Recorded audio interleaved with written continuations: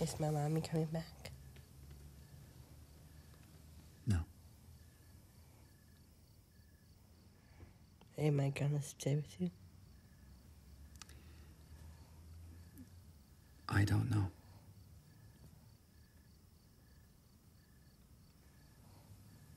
Will you tell me a story? Sure.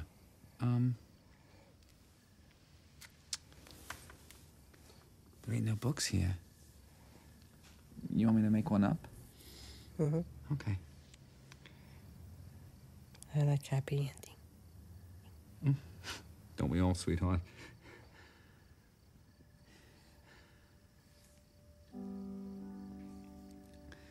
Okay, once upon a time, there lived a boy whose magic was known throughout the land. And he lived a very happy life with his mommy and his daddy and his grumpy little sister, Lulabelle. Ugh. What's his name? Who? The boy with magic. Wow. His name was Marco, of course.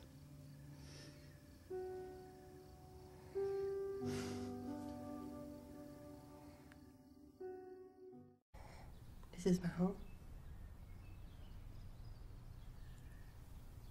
Yeah. This is your home.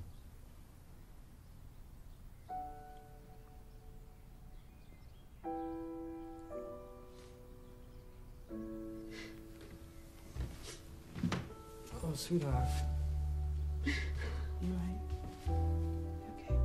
I'm so excited. Aw. That's good.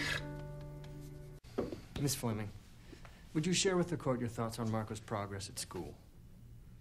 Well, if you merely look at his academic growth, it's clear that he flourished intellectually. But I think the most interesting aspect has been the improvement in Marco's social skills. So in your estimation, the change you've seen is in part due to Mr. Donatello and Mr. Flagger? Absolutely. Mr. Donatello and Mr. Flagger are as compassionate and loving parents as I've ever seen. While Mr. Donatello and Mr. Flagger obviously love the child, it is this court's opinion that they have, at times, subjected him to inappropriate situations, and that their openly homosexual lifestyle could be assumed by the child to be normal and could lead to confusion and sexual deviant behavior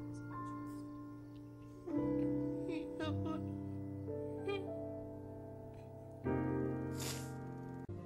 Just a few brief lines about a mentally handicapped kid named Marco, who died all alone under a bridge after trying to find his way home for almost 3 days. Since you never got to meet him in person, and since this article is short on details, I wanted you to know who Marco really was. He was a sweet kid, and smart, and funny. He had a smile that could light up a room. He loved junk food. Chocolate donuts were his drug of choice.